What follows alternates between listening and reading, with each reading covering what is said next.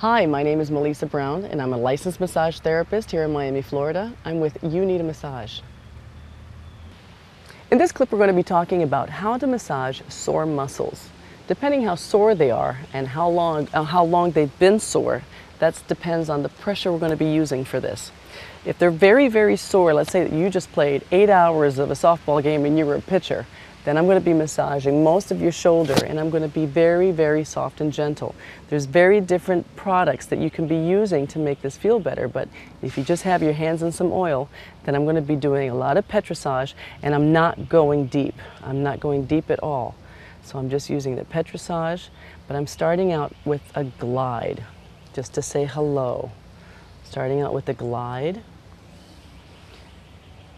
And it's more of a circular motion that I'm doing here, just to feel the muscles and see if there really is any tight knots in there first, because you can feel that obviously.